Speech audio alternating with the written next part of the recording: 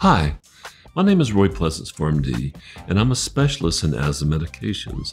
In this video, I want to give you an overview of what medications are available to treat asthma. There are two main groups of medications to treat asthma.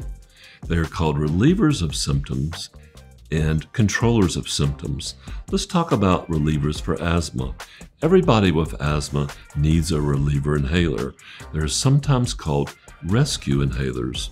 The most common is the albuterol inhaler or nebulizer, which quickly opens up or dilates the breathing tubes. But because fast-acting dilators do not fight inflammation, the redness and swelling in your breathing tubes, a new recommendation is these medications should be given along with inhaled steroid, which does fight inflammation.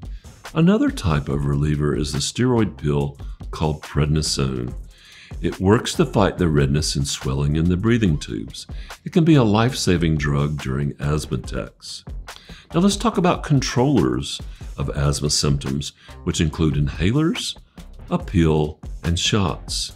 Most people with asthma will need a controller inhaler simply because asthma is a condition with chronic inflammation. All controller inhalers contain a steroid medication, and they are often combined with one or two long-acting dilator medications that open up the breathing tubes directly. These work well for many people with asthma, and they work best when they are used regularly and correctly. The montelukast pill is a daily controller medication for asthma that fights inflammation. It also helps with allergies. The newest controller medications shown here are called biologics.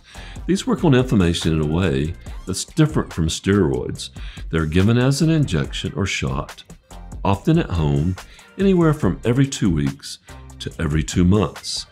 They are used when controller inhalers do not work well enough to prevent asthma attacks, when asthma symptoms continue to be very bad, and for those who have to take prednisone every day.